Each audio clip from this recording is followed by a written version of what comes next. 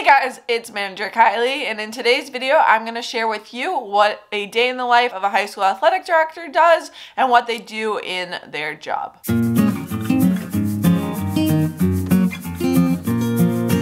So today I'm going to share with you some of the job details about being a high school athletic director, some of the different roles and pieces of information that you need to know, and some of the different things that you do on a daily basis or on a weekly basis, or just some of the aspects of the job. I'm going to be doing this for a lot of roles in sport management, and I'd like to make a series out of it. So if you're interested in any other sport management roles that you would like to learn more about, definitely let me know in the comments down below. And if you're interested in more sports administration videos just like this, definitely the subscribe button, turn the bell so you get notified every time I upload, as I post a new video every single Wednesday at 2 p.m. Eastern time. And we're going to dive into what it's like to be a high school athletic director. So I actually got to experience firsthand what it was like to be a high school athletic director. I did one of my internships as a high school athletic director, working directly with the athletic director at a local high school to me. So it was one-on-one with him, seeing what his day-to-day looked like, along with some of the different aspects and roles that happen on a daily basis or a weekly basis, or just some extra projects that you may come across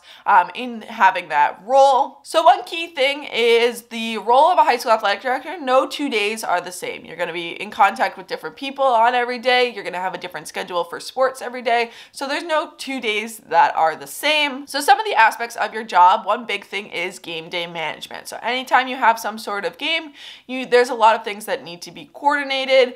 At the game itself, you need to make sure all the equipment's set up. So if it's for a football game, you need to make sure that you have the yard markers out. You might need to have the sticks out depending on what you're doing. If you're having a basketball game, you need to have benches, you need to have a scorer's table, bleachers, whatever you need to have prepared for that game, you need to make sure that you have all that. You also, if you're selling tickets, need to make sure you have somebody to sell the tickets as well as the tickets to sell, a cash box. You might want to make sure you have your athletic trainer there. There's lots of different aspects that go into making sure that everything on a game day runs smoothly. There's also, you want to make sure that the other team shows up, the officials show up, and some of that goes into scheduling, which I'll talk about in a moment. But there's a lot of things that go into each individual game day and each individual sport and making sure that their games run smoothly. Another thing with that is equipment management. So making sure that you have all the equipment each team needs at the beginning of their season, whether that is volleyballs, basketballs, footballs, or whether that's uniforms, making sure that each team has the uniform they need.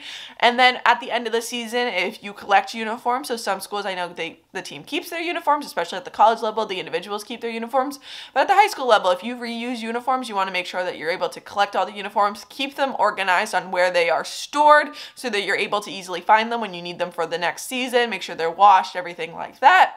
So it's very important to stay organized, have lots of labeling in your boxes and stuff so that you know which sport everything is. So when the fall season comes around, you're able to find all the fall sports and pull out all their equipment, and you're not overlapping with winter sports and different sports like that. You want to make sure that you have each sport and each season all together so that you're able to find everybody's equipment nice and easily. Within this, you also want to make sure that you know who got each piece of equipment so that when it's returned, you're able to make sure that everything did get returned. So if you have different numbers on uniforms, you want to make sure that everything did get returned and then you have all the uniforms again. Another big piece is overseeing personnel. So this could be within your department. So if you have more than one person just in your athletic department, you're overseeing that, as well as overseeing, make sure there's an athletic trainer at your games, officials at your games, game workers, if you have somebody doing the clock, if you have somebody overseeing personnel there. So you might have somebody that's job is just to make sure that the fans are not causing any trouble. You may have any sort of personnel, camera, videographer, anything like that that is under your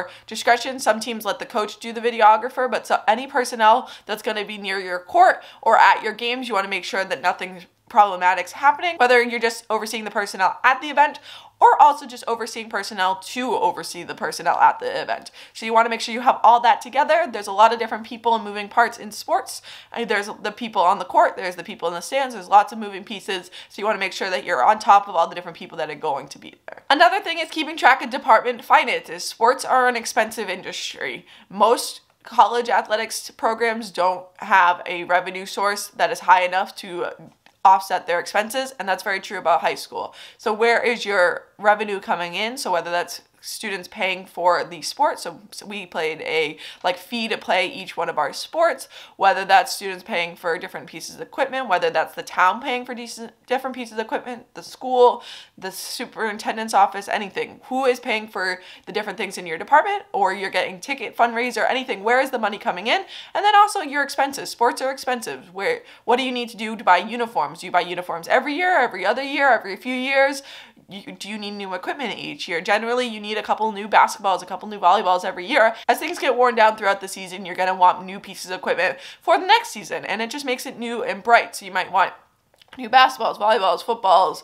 You're going to need a new set of softballs, especially for game days. A lot of teams will need brand new game day balls each year so that you have brand new, everything not worn in. So you might want to get new game day balls that they can just turn their old game day balls into practice balls. You just need to understand that and understand what type of equipment you're going to need. As well, for finances, do you need to pay different personnel to work? You need to pay your coaches. What else do you have that involves expenses? Do you need to pay for buses? Do you need to pay, even if you don't need to pay for buses, do you need to pay for gas for some sort of van? All that goes into the different expenses that the team needs. Another thing you're going to have is a lot of meetings. So you're going to have meetings both with school administration at the school you're working with, just to schedule different events. If the school has different events going on, working with that, as well as working with any problems that may come up within athletics that are relevant to the school. And then you're also going to work with other schools. You're going to work with people in your league. You're going to have meetings with your league. You're going to have meetings with other coaches, with the state league if you're in some sort of state division, or any type of seating if you oversee a certain sport. So I know my athletic director oversaw volleyball, he oversaw hockey, so each season one of the athletic directors in our league would oversee a certain sport. So do you have meetings with that team and those different teams within your league? There's lots of different meetings that come up. Do you have meetings with parents that have problems? Do you have meetings with students that you're having issues with?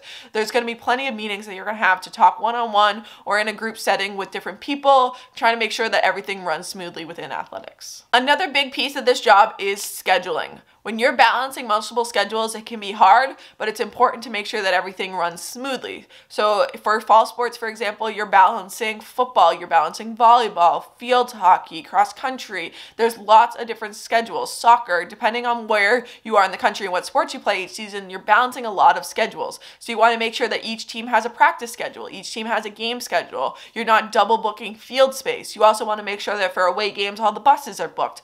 For all the home games, you want to make sure you have officials booked. You also have workers for the game. There's lots of different schedules to balance to make sure that you have all the personnel you need at the games and that your teams are able to have a successful season and get in the practices they need, have the spaces they need to do those practices. So I know for my hometown, we always had to balance field schedules because there was only a certain amount of fields, but all the games were played on one field. So you had to make sure that if somebody had a game that day, nobody was practicing on that field, and vice versa. If there was no games that day, all the practice schedules, they could use that field, and whether who had what time at that field, who had it in right after school, who had it later, balancing all of those schedules. For gym space, there's only so many gyms. So for winter sports, making sure that everybody has access to the gym, but has it for a fair amount of time and are able to balance the different schedules between all the different teams that need the gym space. You might have to also organize award ceremonies. So if your league or your team does any sort of award ceremonies, even state award ceremonies, you might have to organize these, make sure that you have all the awards if you're giving them out, make sure the athletes know what's going on, the coaches know what's going on, the parents are there if you have parents at this, any sort of award ceremony that you do for athletics, you got to organize that. And then one big thing is if you have any sort of capital expenditures or big budget items, so whether that's getting new lighting at the field, whether that's building new buildings, reseeding the fields, putting down new turf, rebuilding a track, putting up new fencing, building dugouts, anything like that, any of those big money projects, where is that money coming from? Is it coming from your teams? Is it coming from the school department? You have to fundraise it yourself. Where's the money coming from? How long is the project going to take? Who do you need to work with for the project? Who is the project going to affect? There's a lot that goes into some of those big budget items, so it's important to keep track of those as well. So that's some of the big roles of an athletic director. There are some little things on the day-to-day day-to-day that they might be doing, just organizing paperwork, different things like that. It all depends on how many people you also have in their department. If they're the only ones in the department, they're doing every single one of these things possibly on a daily basis. If they have some sort of assistant or even multiple assistants within their department, they might have people that have different focuses. Somebody's focus might be finances, somebody's might be administration. There's lots of different things that they might have within that department. So it does depend on the size of your department, but there's lots of aspects that go into the role of the athletic director. And even if you have people in your department, you're overseeing all those people. So anything that happens is on you. You are the head of that department. Any big event that happens is on you. You're the face of it. So you want to make sure that you have everything together.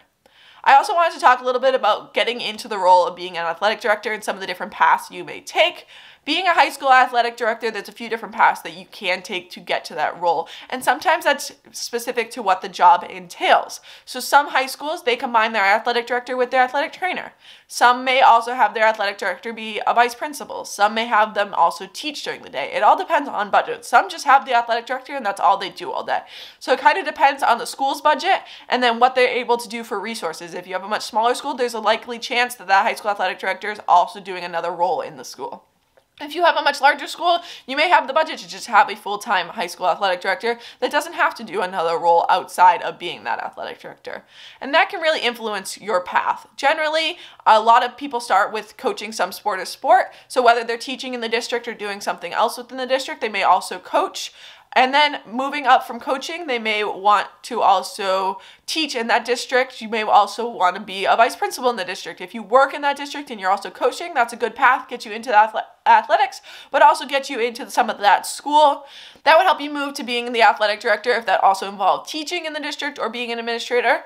You may also start out as the athletic trainer for a school and then eventually move into being an assistant athletic director and then fully into the athletic director because you were the athletic trainer. There's lots of paths that you can take in high school. It's not as concrete, but if you're interested in being a high school athletic director, I would definitely recommend getting into the job and just checking out what it's like. Even just if you can try to be an assistant coach, if you can do an internship with an athletic director, working with other people within high school athletics can definitely help you, whether that's just even being a game day personnel and working just the home games and doing something like that, collecting tickets, get your foot into the door and start working within high school athletics. That will help you get onto that path to being the athletic director if that's what you're interested in. And again, if you're interested in learning about any other job within sports administration, sports management, and kind of what the path is to get there, what the different job entails, what your day-to-day looks like, definitely let me know in the comments down below. I'd be happy to give you that information. Let me know what kind of job you're looking for in sports, and if you are interested in learning more, definitely hit the subscribe button, turn the bell so you get notified every time I upload, and I will see you guys next Wednesday.